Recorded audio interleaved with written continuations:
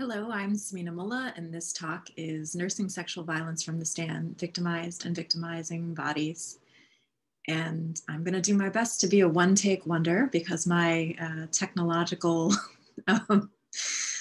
bag of tricks is rather limited. So thanks for bearing with me. And thank you very much for this invitation. And I'm just so sorry that it's pandemic times and we're not able to meet in person. Nevertheless, happy to share some of my research with you today.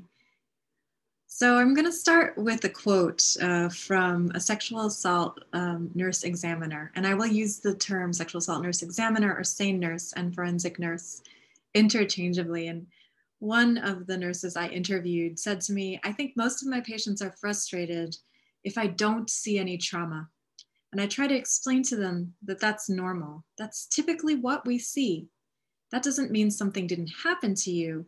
There's just nothing here right now. And I think that's hard to deal with when you feel like you've been violated, especially if they're having pain of any kind. It's like, wait a minute, I'm hurting. There's got to be something there. Please tell me there's something to justify my story. And unfortunately, most of the time, there's not. So what this talk focuses on is the labor performed by sexual assault nurse examiners, specifically how the labors and expertise they enact in clinics are now drawn into the courtroom in US sexual assault prosecutions. My field site was the city of Milwaukee, where I observed collectively with my collaborator, Heather Halavka, and our research assistant, Amber Powell, 676 court appearances at many stages of sexual assault prosecution, including 34 full jury trials. In the courtroom, the SANE nurse emerged as a complicated central witness called to corroborate victims' narratives. Considering courtrooms as sites of discussion, conversation, and the raising of questions around sexual violence, we might begin by thinking of what norms of speaking about sexual violence define its entry into legal institutional processes. And so here, I'll offer a few of the types of things I discuss at length when I'm teaching these materials with my students. I sometimes offer jokingly that US culture really often shows its puritanic roots when it comes to issues related to sexual health and sexual violence, in the sense that even on good days, we can barely have comfortable conversations among peer groups about healthy sexuality and issues related to sexual expression. And this is deeply confounded and made even more complicated when we introduce questions of sexual coercion and sexual violence, right? And so this is one sort of facet about US culture. We're very puritanic when it comes to issues related to sexuality. We do tend to speak about issues related to sexual health and sexuality only with our peer groups. And the court is quite the opposite of that, as an intensely structured public space. Our peer group is oftentimes defined by age, and the courtroom is definitionally often a space of intergenerational participation. And finally, I should say, we know quite a lot about the ways in which people within intimate relationships, which are consensual, talk about consent and sexual relationships. And we know very little about what that talk might sound like outside of those boundaries. And courtrooms give us, one way to think about the way these discussions are really brought into a much more kind of publicly accessible and publicly visible space. And I will say that some of the research that informs our discussions around sexual health absolutely is from the sexual education literature, right, which is oddly mappable onto the space of the courtroom, in the sense that you'll see that the nurse takes a very didactic approach to how she talks about the jury. She's educating them. And this is in fact what we see in the sexual health literature. And this is one form of intergenerational, sometimes, conversation that might actually be comfortable, where you have an educator who is imparting some information. So all of these things sort of animate my approach towards analyzing what it is that's going on in the courtroom. And in this talk, I'm going to offer insights into how the nurse, with her professional expertise, is the primary narrator of sexual harm to the victimized body into the court record, while the victimizing body is not narrated by the nurse at all. It's narrated into the court record through a broader range of voices. The nurse's expertise, I will show, leaves in place many of the normative understandings of feminized bodies, though it challenges some conventions in order to make way for the trier of fact, in most cases in the US, a jury, to recognize evidence or to understand the absence of evidence. So one of the primary functions of the exam was to evidence sexual assault in allegedly technical and scientific criteria.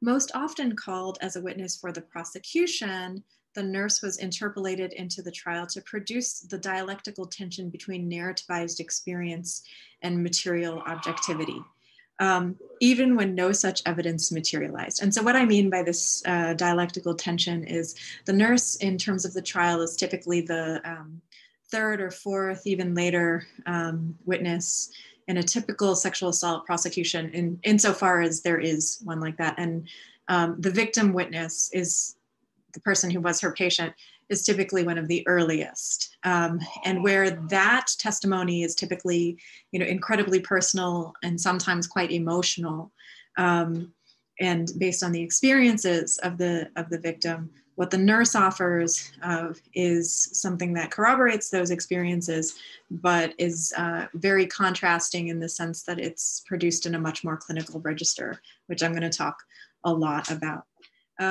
So the same nurse was charged with also performing her own credibility and objectivity. She was asked to focus on protocols and procedures, evidence collection, and report verification. Scholars such as Patricia Yancey Martin, Rose Corrigan, and others have documented the growth of SANE programs and protocols across the US. In response to identified gaps in patient care, SANE nurses received specialized training in trauma and rape, evidence collection techniques, and court testimony preparation. Nurses often portrayed the forensic examination as an intimate encounter requiring sensitivity and discretion.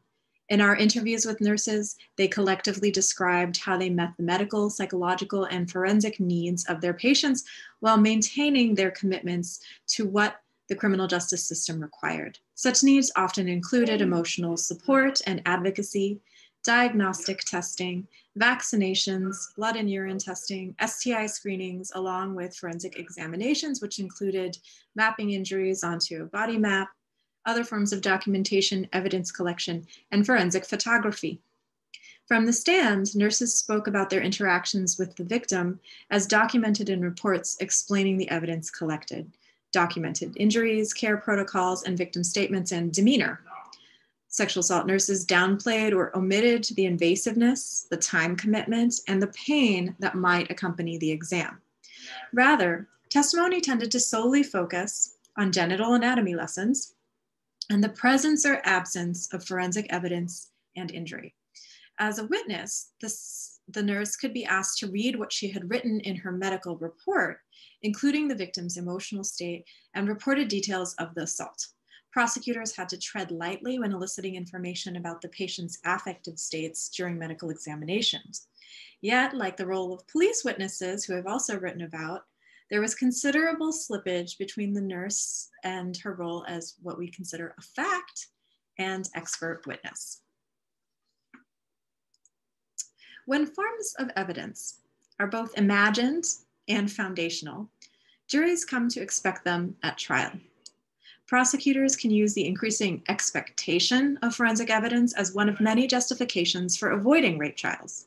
Like Rose Corrigan shows, the forensic exam can operate as a trial by ordeal, acting as a proxy for a victim's truthfulness and their commitment to the criminal justice investigation. When the forensic examination itself is cast as trial by ordeal, even those exams that yield no conclusive evidence serve an essential purpose. Indeed, prosecutors in our study often persuasively suggested the victim's resolve by asking jurors during closing statements, Why would she go through such a harrowing ordeal if she were lying? Such demonstrable commitment simultaneously casts suspicion on those rape victims who decided not to seek medical care or to participate in forensic examination. Sociologist Andrea Quinlan's historical study shows that the sexual assault examination is not a neutral object and reflects and maintains the histories and politics of the worlds of which it is part. Together, Corrigan and Quinlan's work helps to explain why forensic nurses are called to the stand to testify about the absence of evidence more often than its presence. Among the 34 jury trials observed, nurses were called as fact witnesses in only 9 cases. Injuries and DNA were present in only a handful. And I want to contrast these 34 jury trials I saw and the 676 appearances I saw with the condition that, at our local sexual assault treatment center that year, there had been over 1,000 cases that had been referred for forensic examination. So that should clearly illustrate that most cases do not advance to trial. For most nurses, then, the courtroom and what occurs there is largely experienced as anticipatory. Testifying is an exercise that is imagined during the clinical encounter, but rarely comes to fruition. One nurse that we interviewed explained, when people are interviewed for this job, they absolutely think like we go to court every month or something like that. And then when they hear you can work for this job for 5 years and never go to court, that seems a little shocking to most people. Prosecutors generally found nurses to be credible witnesses in court due to their extensive experience, expertise, and ability to educate the jury about issues related to anatomy and sexual violence. As a highly gendered form of labor, the professional standing of nurses is itself culturally specific. Thus, I assert that the feminization of the field and cultural assumptions about sexual assault nursing motivated defense attorneys to portray nurses as overly subjective, as women often are, or as painted, or I should say, are as painted as being, and attached to the victim. When nurses testified on the stand, prosecutors often employed a tactic of erasing the nurse's care for her patient, while defense counsel frequently challenged nurses' reports of the victim witness's emotional state as biased. To evacuate their testimony of emotionally charged content, nurses often sanitized sexual assault, portraying a standardized and sterilized victimized body. This modality may be considered an extension of the ways in which nurses undertake dirty work, and I'm drawing here on C. Everett Hughes. This is a mode of work in which nurses are considered abject figures because of their intimacy with pathologized and contaminated bodies, as well as their subordinated place in the hierarchy of medicine. Prosecutors required nurses to demonstrate their desensitization to blood, semen, and other fluids, and their ease with discussing sex and anatomy, all ways in which nurses could perform detachment and impartiality. Nurses achieved the sanitization of bodies and sexual violence through the routinization of the sexual assault exam itself. These sterile courtroom descriptions stood in contrast with the way nurses described the personalized nature of their nursing care work in our interviews with them. On the stand, nurses often spoke in terms that erased the specificity of a patient's body and discussed anatomy and reproductive health using language that reproduced a universalized, heteronormative reproductive history. It is significant that the victim witness's body required this expert interpretation, while the victimizing body was neither medicalized nor explained on the stand, with a few exceptions. As I move forward, I will trace how the sexual assault nurse deployed medical legal imaginaries and knowledge to construct the raped body while relying on clinical practices informed by and transported into the legal realm. I contrast this with the ways in which knowledge about victimizing bodies is drawn into the adjudicative process. In both cases, as I said earlier, heteronormative frameworks infuse our cultural norms as nurses testify to the resilience of the female body while signaling the fragility of forensic evidence. Most of the 22 sexual assault nurse examiners interviewed for this project defined their role as one that straddled healing work and trauma response.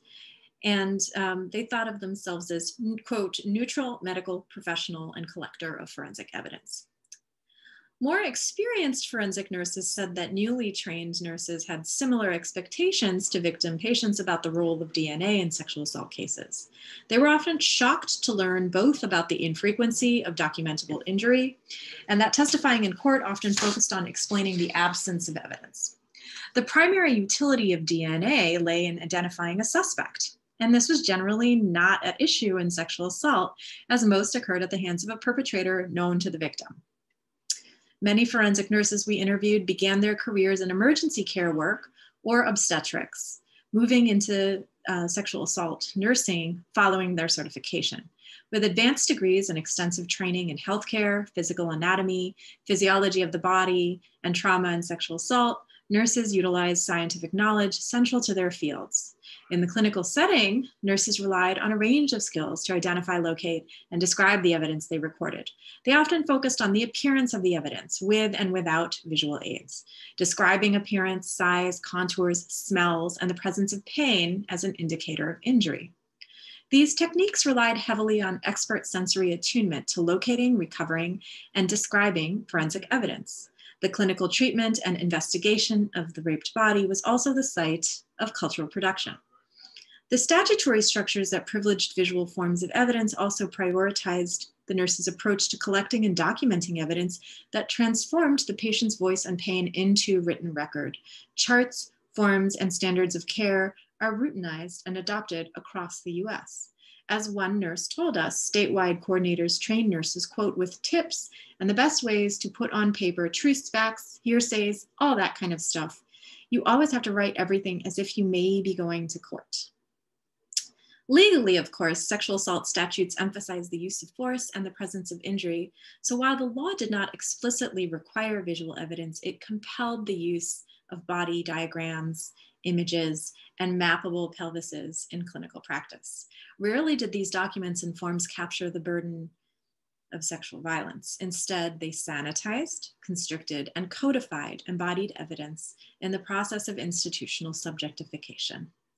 I'm drawing here on Judith Butler's classic notion of subjectification. Joyce, a forensic nurse we spoke with, underscored this peculiar position of meeting clinical and legal standards.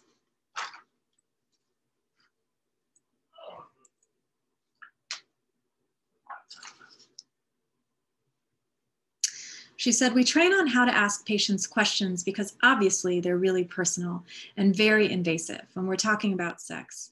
And then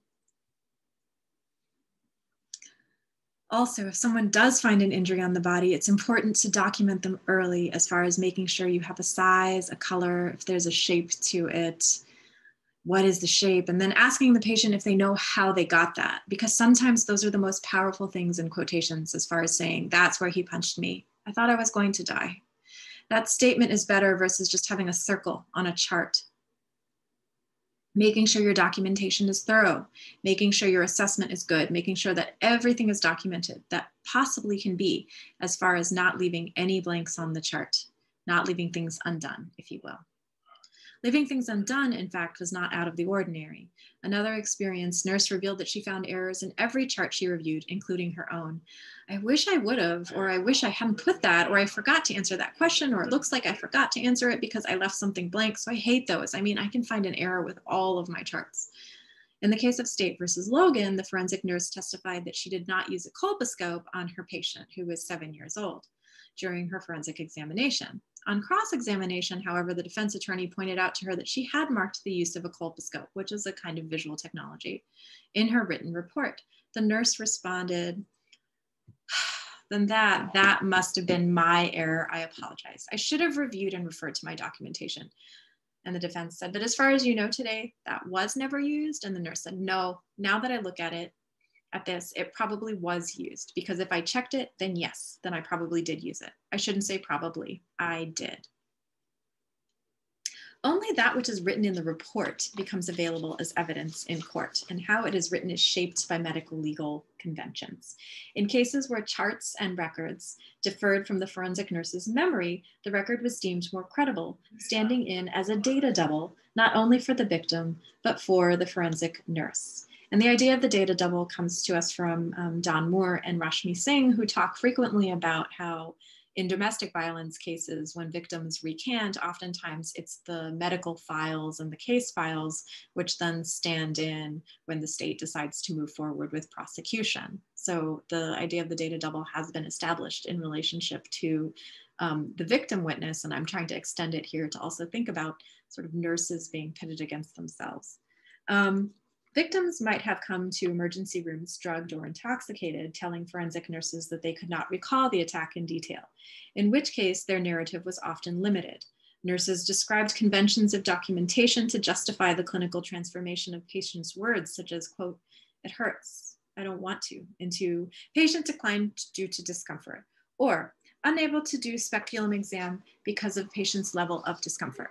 While these reports might be less easily challenged in court, the changes make it easier to challenge the victim's narratives, and they introduce a possibility that her testimony might contradict the phrasing introduced in the nurse's report. The reports also neutralize the client's emotions and her evaluation of her own body, rendering her voice less credible than the nurse's assessment, and at times less credible than the documents themselves. Now, another nurse deliberated on the unpredictability of photography in forensic examinations.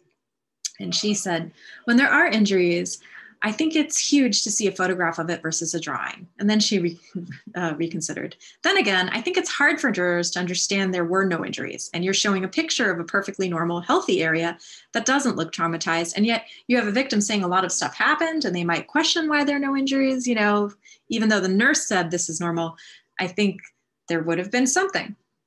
While evidence collection plays a large role in the professional responsibility of forensic nurses, researchers have also demonstrated that the desire to establish oneself as a professional may result in forensic nurses documenting evidence that undermines victims' credibility, even as it enhances nurses' own professional reputation. In the next section, I explore the authorizing domain of the courtroom and delineate some socialization processes of evaluation, and institutionalized ways of seeing and speaking that are transformed into specialized knowledge. So we're going to look at this body map for a while. Just as victim witnesses were required to convey affective demeanor, such as sadness and shame, nurses, like police officers, had to perform a range of qualities such as demonstrating their knowledge, authority, objectivity, and impartiality. Prosecutors first established the nurses' education, their degrees obtained, training certifications, and years in clinical practice. How many sexual assault examinations have you performed? What is the peer review process? Are you up to date on your literature and continued training opportunities? Gynecology and obstetrics was one set of expertise, and as we argued, the feminized labors of nursing were observed during courtroom testimony. Prosecutors would then shift seamlessly from nurse credentialing into anatomy lessons, routinely asking, "What are some explanations for the lack of injury in most examinations?" This question prompted SANES to perform their expertise by explaining their administrative standards, the logics of documents, and customary descriptions of sexed bodies. These explanations often included reproductive narratives about birthing bodies, or potentially birthing bodies, we should say, that suggested the deeply held heteronormative values of the nomos of sexual violence. And by nomos here, I'm referring to the kind of cultural norms that we see really animating law and medicine, and particularly forensic intervention. Seated in sexual assault trial courtrooms for many months, the most common medical records we saw introduced at trial included examination reports and body maps. Unmarked body maps, like the one that you're looking at, were often centered into evidence early in the nurse's testimony as a visual aid during the nurse's anatomy lessons. Science and technology studies scholar Sheila Jasanoff has argued that courts are taught to interpret scientific evidence through practices of visualization. In the trials we observed, prosecutors often provided a body map depicting two views of a vulva, which they referred to consistently as a vagina, which is not the correct scientific nomenclature, in the shorthand of the court, more or less from the perspective of someone standing or sitting between a patient's legs as they are held in stirrups in the traditional lithotomy position, or alternately without stirrups in what gynecologists often call the frog position. Now, one of the views on the map include a detailed rendering of the cervix. And from what you're looking at, that's the view on the right. The view on the left is much more common. The view of the cervix can only be achieved during examination using the speculum, which you can see is drawn as part of this picture. But what's really interesting is that the view I'm sorry, both views, I should say, can only be achieved by opening the vaginal canal using the traction of the speculum, and you'll see that it's disappeared in the view on the left, and you can still see it on the right. Okay, so and what I'm arguing here is that this representational modality actually normalizes the spectacle of the victimized body, rendering it open to the forensic gaze. The body map images were neat and simple, as you can see, with black line drawings that belied the fleshiness of human bodies, the secretions. The absence of the victim witness during the forensic nurse's testimony due to sequestration further alienated the corporeality of the body from its sanitized renderings. The sequestration order can be said to reproduce the work of the drape in gynecological examinations, separating persons and pelvises. And so I think this is one of the greatest disservices of a whole range of fascinating trial procedurals. Is there is almost a cultural convention in which I think we're used to seeing on television and film the live reactions of sexual assault victims during trials, when in the American legal system, all witnesses are typically subject to sequestration orders, so they cannot hear the testimony of the other witnesses. The two exceptions in Wisconsin are clearly the defendant, who I will talk about, who is present for the entire trial as his right, and one law enforcement official who is appointed the officer of the court, who is there to assist the prosecutor and may testify as well as be in the court the whole time. Otherwise, all the other witnesses, including and maybe especially the victim witness, are subject to the sequestration order, and they're not in the courtroom when the trial is happening. Now, during these trials, the nurses appeared to have rote responses to the prosecutor's questions explaining what we were seeing, how we were seeing it, and the way those body parts functioned. When describing the tissue of the vagina, nurses variously testified that vaginas were, and these are all actual quotes from trials, quote, made to have sexual intercourse often, lubricated, very stretchy, similar to the membrane of the mouth, like a scrunchie, in reference to the tool for binding your hair, able to accommodate something the size of a watermelon. This is a reference to giving birth, and a, quote, self-cleaning vessel.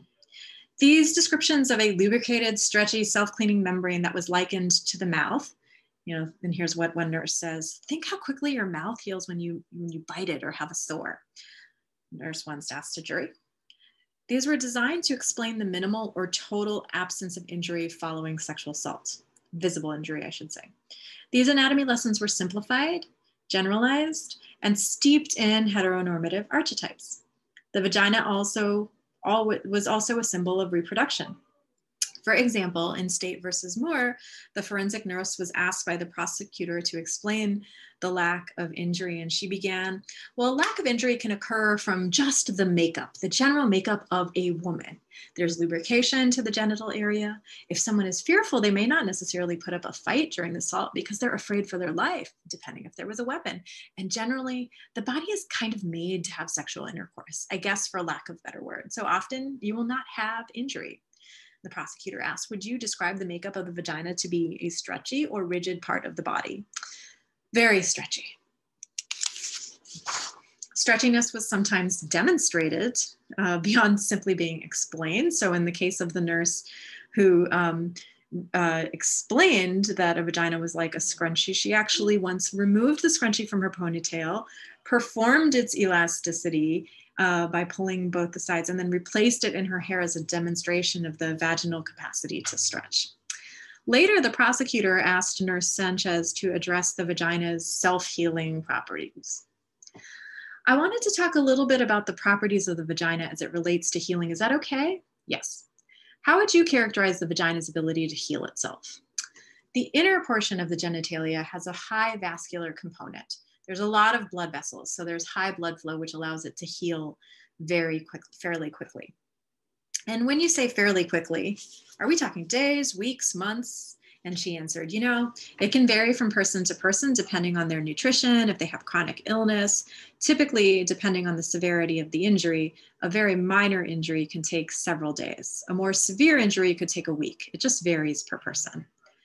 Women's bodies were sites of struggle for representation and control. Scholars have routinely identified persistent negative and false stereotypes of the vagina, including the vagina as inferior, secret, or absent in its relation to the penis, the vagina as a passive receptacle for the penis, the vagina as shameful, unclean, and disgusting, the vagina as vulnerable and abused, and the vagina as dangerous. And you can already hear in terms of the nurses' testimony, ways in which they kind of uphold some of those forms of knowledge in circulation, but how they also challenge some of them, right? So the vagina as a self-cleaning vessel, right, pushes back against the notion of something being unclean. The vagina as resilient, as vascular and healing, and as stretchy also challenges this notion of the vagina as vulnerable. So that's, you know, one of the kind of main interventions that I've noticed is this introduction of the idea of the resilient vagina. While Nurse Sanchez allowed for variations in times of healing, her examples of different nutrition or chronic disease still limited the typical healing times to a single notion of a healthy patient by attributing variation to pathology. The vagina was distinctly gendered as feminine and described in narrow parameters of normal, healthy, or abnormal, unhealthy. Unhealthiness could stem from lack of nutrition. And I, just like to share that this is another subtle connection between poverty and, in Milwaukee, its inevitable association with race. Voiced through the white feminized labor of the sexual assault nurse, the normalization of sex bodies reproduced the cultural scaffolding of sexual violence as heterosexual and heteronormative, and I'm referencing Nicola Gabby here. It also generated a dynamic in which white expertise narrated Black women's bodies. As ethnographers in the court, we question the purpose of the nurse's demonstratives in our field notes. Why use a scrunchie to illustrate the tensile nature of vascular tissues? Why not a timing belt or a rubber band or some object with a less or differently gendered provenance? The nurse's testimony largely explained why there was nothing to see. In US legal practices, vaginas had been objectified and deemed searchable. For example, when search warrants have been issued to invade a suspect's, quote, apartment and vagina. And this is drawn from actual search warrants. Discerning the extent to which a body has been injured, however, required a different medical legal exercise. The injured vagina in these cases was cast as inscrutable, perhaps even dangerous in its secrecy and inability to reveal trauma. The vagina was, perhaps curiously, resilient, reproductive, capacious, yielding, heteronormative, and a slew of other things. The nurse's accounts cast the vagina within a set of institutional categories that were objectifying, even as they qualified the vagina as a worthy legal subject. In her work in Ahmedabad's courts, Pratiksha Bakshi has critiqued the long-standing reliance on the medical category of the sexual habitu in India's courts. Bakshi argued that there is no medical knowledge outside the law. It is the law that determines the status of disciplinary expertise, exemplified for Bakshi in the enduring use of the two-finger test only recently outlawed. This holds true in the context of US sexual assault courts, wherein nurses' descriptions of the vagina contextualize a body that does not give of its secrets through physical evidence. Although rare, on occasion, nurses would sometimes locate micro-injuries observable only through techniques of photographic magnification. Micro-injuries were sometimes cast as non-conclusive evidence by the prosecutor in opening statements, another nod towards consideration of the forensic examination as a form of corroborative evidence. In opening arguments for State versus Logan, for example, the prosecutor told the jury what was anticipated from the forensic nurse's testimony to come. And the prosecutor said, in addition to hearing from the detective and the officer, you'll hear from the nurse that performed that examination and the medical record of that examination, which will be introduced through that nurse. Likely the nurse will say that the examination didn't include something that they refer to as conclusive findings of sexual assault. And she'll describe to you, likely in her testimony, that conclusive findings of sexual abuse are extraordinarily rare in her practice and that it's not seen that often. The conclusive finding would be a pregnancy in the juvenile, for example, or possibly a sexually transmitted disease or a complete tear or transection of the hymen. But even that can be caused by other things. But she will note in the medical records here that she did note generalized redness to the 6-year-old child's hymen. These forms of illness, redness, small tears or cuts, and other micro injuries were commonly marked onto a body map and preferred as another evidentiary exhibit. This visual representation of the wound, like the unwounded body map pictured before it, remained devoid of its contours and fleshiness. Literally unencumbered by a body, the map focused in on the vulva, a convention of gynecological research and medical textbooks. Photographs of the genital examination, which are often part of the medical charts, were rarely entered as evidentiary exhibits. Many prosecutors found that body maps, helpfully narrated by nurses, were more effective and did not invite the same visceral responses of shame or disgust or revulsion from the jury, a phenomena that many prosecutors sought to avoid. In interviews, nurses too deliberated on the use of photographic evidence in court. Recall the quote in the previous section about how jurors might interpret a picture of a perfectly normal, healthy area that doesn't look traumatized. The use of body maps over photographs was one more data double, a technique for generalizing the anatomy of assault and erasing the individual victim patient from the proceedings.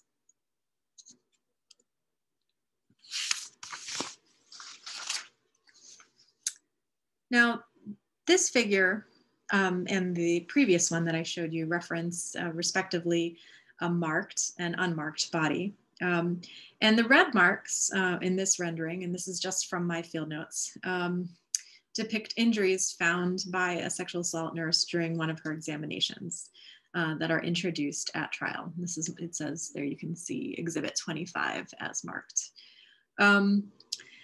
The case comes from a trial that I call State versus Peoples, and this is a map that references the medical examination of a 10-year-old girl I call Maya, who I write about at length in other places. Now, I want to draw attention to the fact that there's no representational differentiation between an adult or child patient. The body maps signified the victim's body as the scene of the crime. Genitals were pictured as visible to the eye, adding to the perception of the vagina as a penetrable space by either a penis or, in this case, by the gaze. The flattening of the genital anatomy further contributed to the objectification of the vagina, indexed through the spatialization practices of presenting the area as a clock face. So the way this is presented by the nurse, she would say that the 12 o'clock position is marked at the top of the image, as are 1 o'clock, 2 o'clock, and 3 o'clock, respectively, with injuries. Much more can be said of these mapping practices, but one final point marks the erasure of differently abled bodies, intersexed bodies, culturally marked or modified bodies, and racialized bodies. While most of these cases included Black women and girls, each visual rendering defaulted to a white-appearing neutral or normalized subject. Along with courtroom observations and extensive interviews with sexual assault nurse examiners, I also attended several local IAFN, International Association of Forensic Nursing, conferences and training seminars to get a broad view of changing practices in forensic nursing. During one such conference at a hotel ballroom, Wanda, an experienced nurse, addressed an audience of rapt forensic nurses. This is a longish quote, and she said, "We are being attacked in the courtroom for being CSIs, right? CSIs are crime scene investigators. The newest tactic in defense is if I can make her just an evidence tech and an evidence collector, I can limit her testimony to only what she saw. She can't give an opinion, can't talk about patient demeanor, can't talk about any of those things that might be considered hearsay, because hearsay is only allowed to healthcare providers. So they want to diminish you into being just an evidence collector. You need to be able to articulate that everything I do here is part of my job as a nurse, as a healthcare provider, and that you want to be able to speak to that patient's needs, because I'm going to basically show you that genital injury means nothing. It really means nothing." And she continues. And so what are we doing here if genital injury means nothing? We can assist the prosecutors by telling them what we saw and how this patient reacted. And that's important. In many ways, it's more important than that 2 millimeter laceration. If we can articulate this is how she was behaving. She was having that post-trauma reaction that I see so commonly with patients, and describe that for the jury and educate the jury, because when it comes down to he said, she said, that 2 millimeter laceration doesn't really mean anything scientifically. Now, Wanda had been a nurse for over 25 years, and she informed the audience about the dangers of presenting forensic nursing programs and practitioners as akin to crime scene investigations. Doubling down on the meaninglessness of genital injury and marking the difference between patient care and evidence tech, Wanda amplified the narrative role of the nurse, able to, quote, assist prosecutors by telling them what we saw and how this patient reacted. Nurses could provide testimony of their visual encounter with the vagina, as well as a clinical account of their patient's expressions of physical pain and trauma. While these expressions were invisible to the jury, they were palpable to the nurse when the patient was before her. In the example of State versus Moore, the prosecutor asked Nurse Sanchez about the victim witness's injuries. And the prosecutor said, and you noted the injury was healing. You saw Miss C approximately 4 days after the assault. Is that correct? And so when you say healing, were they in the process of healing when you saw them? And Nurse Sanchez says, yes, they were not fresh. Normally, if we saw what we would call fresh injury, that would show that there was active bleeding. And generally you can tell if we touch it with a swab, if there's active bleeding, so indicating it was not, it was healing. It was not a fresh wound. And the prosecutor asked, and the abrasion on her left labia minora, would that hurt? And Nurse Sanchez said yes. And then he also asked about the abrasion on her right labia minora and whether that would hurt, and Nurse Sanchez also said yes. Now in this exchange, the forensic nurse testified to the presence of pain in clinical terms, demonstrating how pain is etched into the medical record she created. In this way, the forensic nurse could report on something a victim witness told her, whereas reported speech would typically be objected to as a violation of hearsay rules.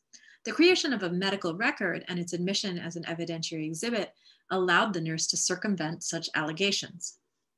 Pain itself, a symptom that was deemed significant in the clinical encounter, stood in for a discussion of the victim witness's emotional demeanor at the time of the examination. Prosecutors were careful to emphasize words in quotations, indicating verbatim statements from patients. As noted earlier in this talk, nurses rarely commented on the emotional state of the victim witness, limiting themselves to clinical frameworks that evaded the stereotype of feminized caregiver and emotional laborer. Finally, the nurse's testimony in this case situated the victim witness in time, reminding jurors that her body had changed even in the 4 short days between the assault and the examination. In the case of the sexual assault trial, the notion of vaginal durability or resilience was demonstrated by supplementing jurors' common sense, their mouths, or a stretchy scrunchie, or a reminder that women who bear children most often recover from laboring and birthing.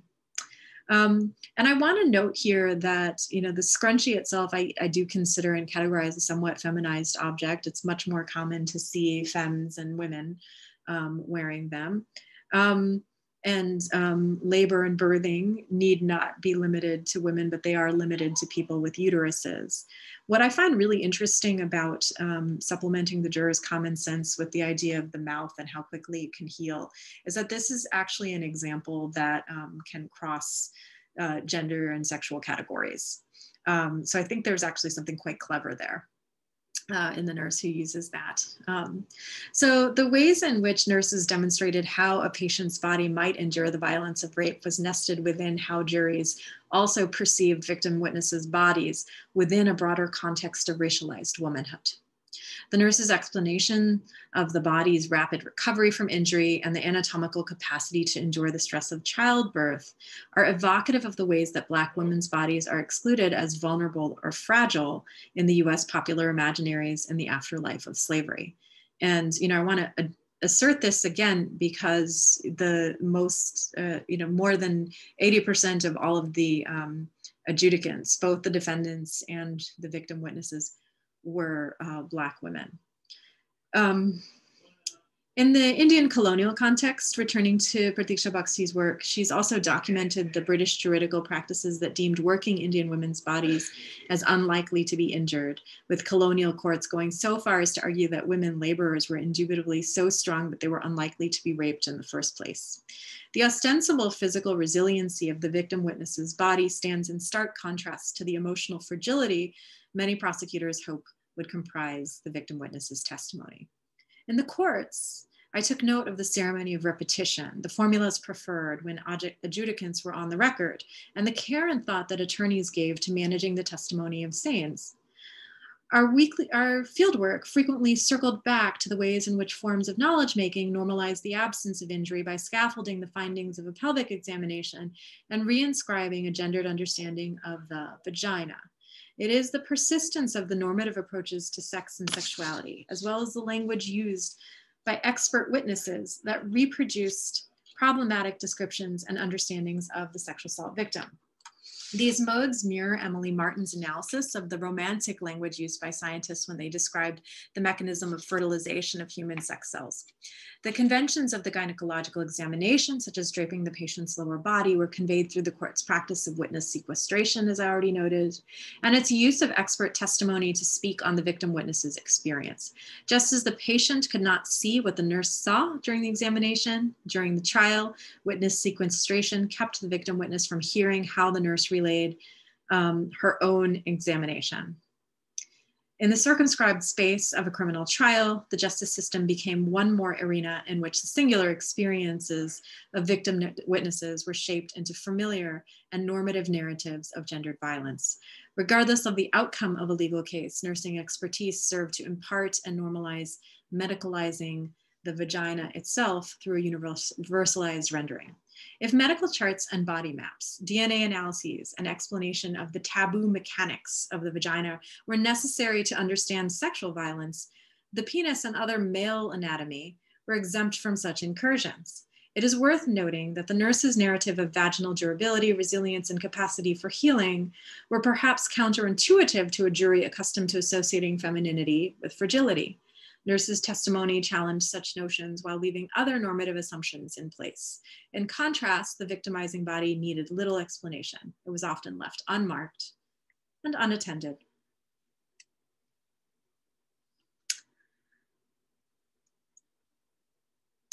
Now, although defendants were silent through most sexual assault trials, their bodies were consistently on display. Due to the US Constitution's Due Process and Confrontation Clause, defendants have the right to hear all the evidence against them, to face their accuser, and to remain silent for the duration of the case. Indeed, defendants rarely opted to testify in court. In most sexual assault trials observed, the defendant was remanded and in custody. The courts took great care to hide this fact from the jurors, considering it prejudicial. Appearing in orange jail jumpsuits and shackles during preliminary hearings, defendants changed into plain civilian clothes for trial. They wore button-down shirts, sport coats, or suits brought to the jail or to the court by family members during visiting hours. When no such formal clothing was provided, defense attorneys would acquire secondhand clothing supplied by attorneys or judges themselves, sometimes at a moment's notice. Beyond indications like his clothing being loose-fitting or neckties slack, the jury would not necessarily know that the defendant was in custody. Upon entering the courtroom, wrist ties were removed or cut off by the bailiffs, and defendants were instead restrained with ankle shackles hidden under the defense table and cemented into the floor.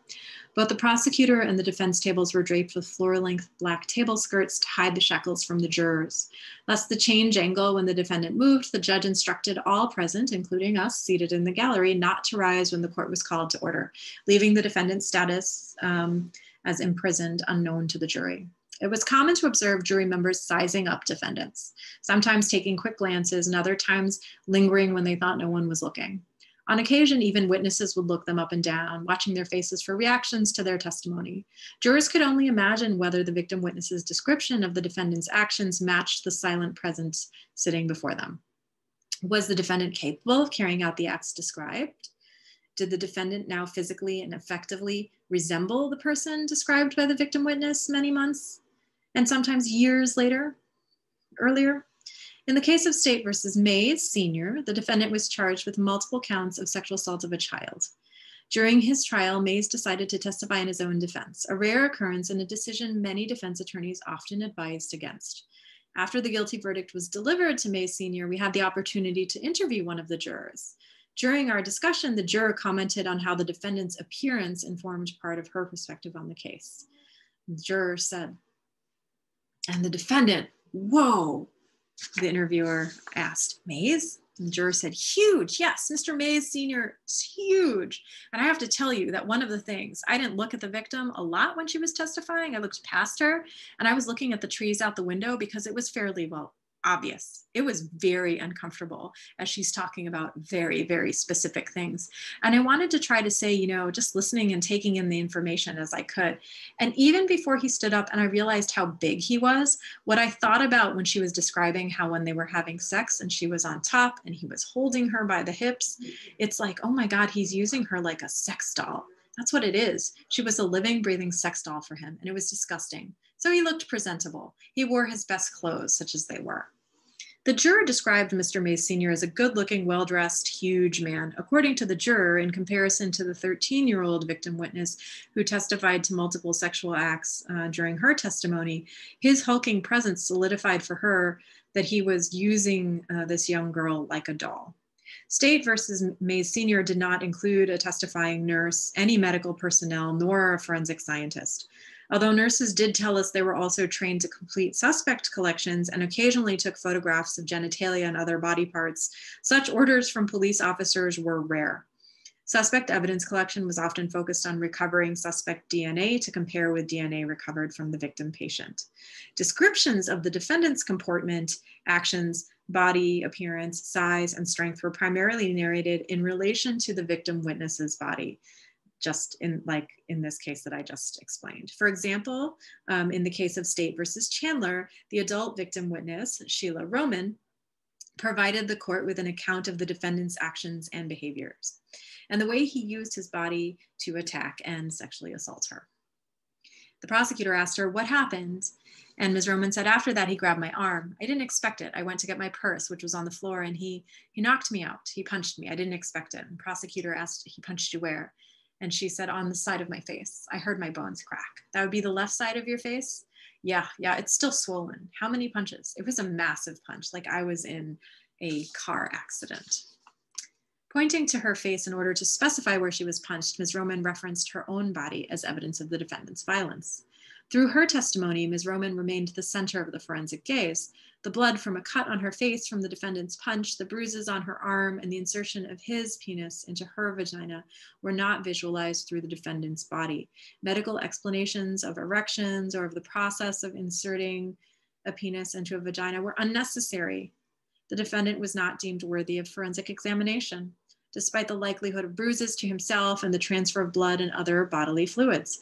Rather, it was only through her cooperation with the police investigation and her testimony at trial that the defendant's body was discussed and recorded in court records.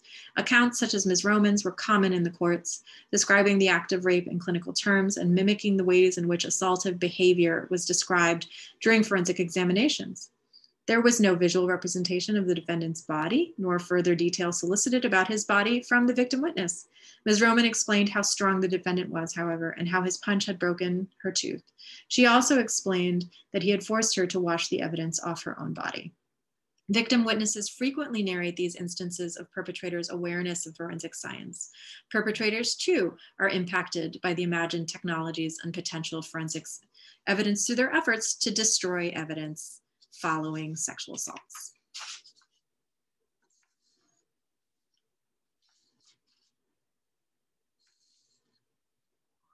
It is not uncommon for defense attorneys to cautiously hint towards cultural notions such as the myth of virginity during court cases, especially in cases of child sexual assault. Whether these myths made it into court before jurors was largely at the discretion of judges.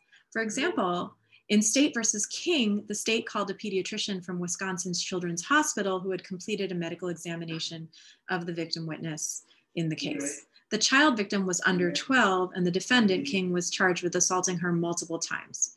During her testimony, the pediatrician told the jury the child's examination was, quote, normal.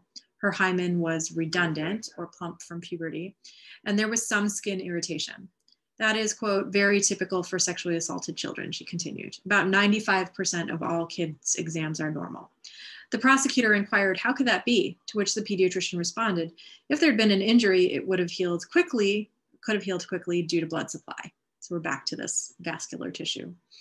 As defense counsel cross-examined the pediatrician, he continually returned to one thing the pediatrician had written in her report, that there was, quote, no disruption or tears noted on the hymen. At some point, the judge stopped the cross-examination and released the jury for a break. With the jury out of the room, the judge proceeded to reprimand the defense attorney's style and theme of questioning. The witness seems totally lost, and I suspect that the hymen is perceived to be some sort of magical seal, and it's broken when a woman has sex, and it's not true or a medical fact. From the look on the pediatrician's face, I think the witness knows this too. Medical experts would tell you it breaks for all sorts of reasons, Lord knows. I've heard this from dozens of nurses and doctors as a lawyer and judge. Could a hymen be ripped by exercise, medical exam, consensual sex? All are possible. So we're getting a little far afield. The defense attorney accepted the judge's reprimand, but the reinforcement of the myth of virginity was not retracted and had already been floated in front of the jury. The reprimand and redirection, I'll remind you, took place outside of the jury's hearing.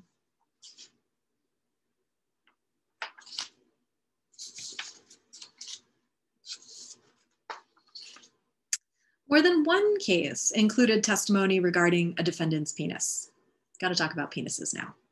Recall the earlier discussion about hymens in State versus King. While questioning the victim witness's mother, who testified that she did not believe her daughter was sexually assaulted by her husband, defense counsel established that she and the defendant had been sexually active together. Defense then asked, "Can you describe for me his penis?" Now the judge asked the witness to step down out of the witness box immediately and the bailiffs to remove the jurors from the room. Another protracted discussion ensued between the attorneys and the judge about the imagined size of the defendant's penis.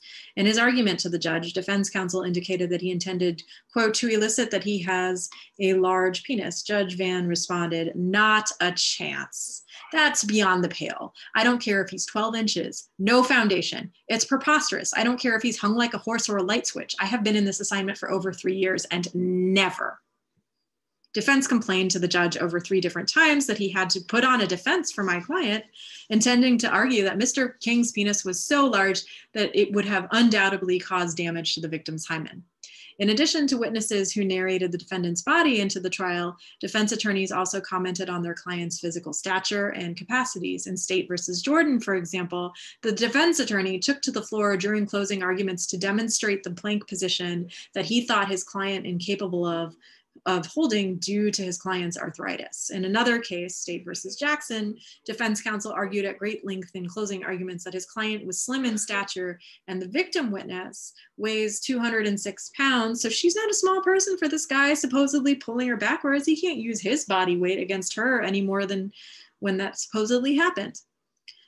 Defense questioned how his client of slim build could possibly abduct an unsuspecting woman off the street by running up behind her and pulling her into the backseat of a car. In all these instances, no expert knowledge was required to make the defendant's body legible to the court of law. An often ableist orientation towards masculine violence and the self-evident nature of masculine virility and strength brought the victimizing body into the courts almost wholly through the voices of others.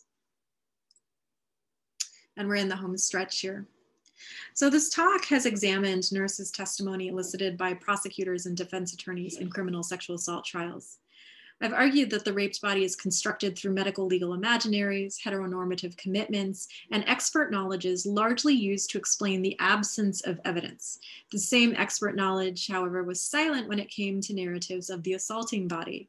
The self-evident nature of male anatomy reflected a deep genealogy of standards for medical knowledge and education that depict male specimens as normal, while female anatomy is treated as a variant of the species that needs expert interpretation.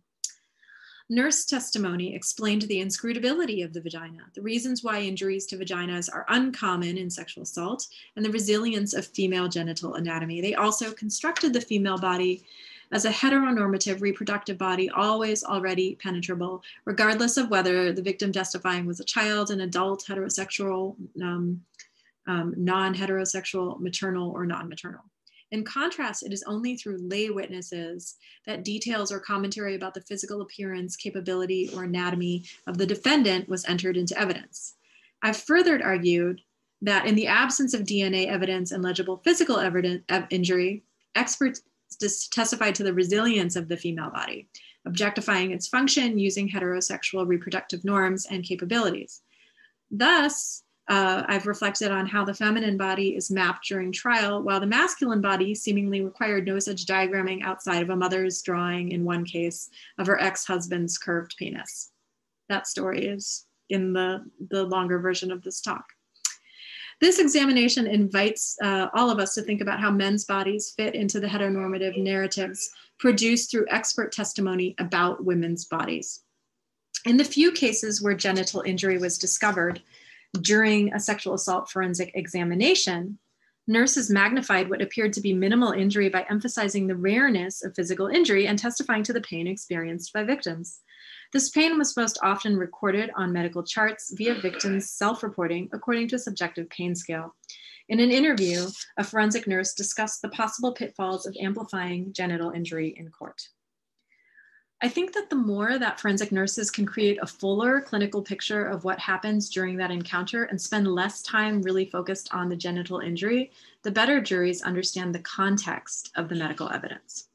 The problem is that when prosecutors put forensic nurses up there and try to highlight the genital injury as being overly indicative of force or sexual assault, they run into trouble there because a good defense attorney will cross on that pretty quickly and often very effectively and make it very clear that those injuries are pretty non-specific.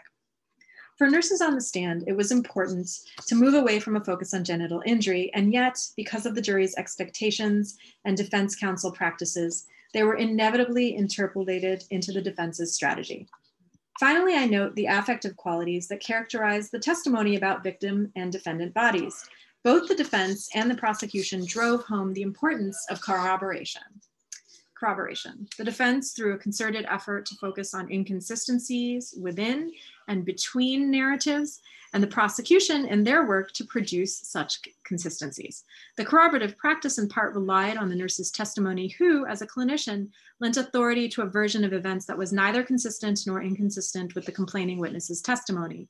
The clinical authority of the forensic nurse was demonstrated through her recording practices, knowledge, and practice with anatomy and plotting injuries onto body maps. As a clinician, she was allowed to voice the victim patient's pain at the time of the forensic examination, documenting patient utterances and testifying to the victim's quoted words in ways that may or may not have reflected the patient's meanings. Between the nurses and other witnesses, a variety of absences were explained away. The lack of injuries, lack of fingerprints, imperfect DNA matches, or the absence of DNA altogether, and delays in disclosure. Whether compelling and insistent or repetitive and tedious, the parade of witnesses who testified to the absence of evidence established that all of these were securely normal. And I thank you so much for listening.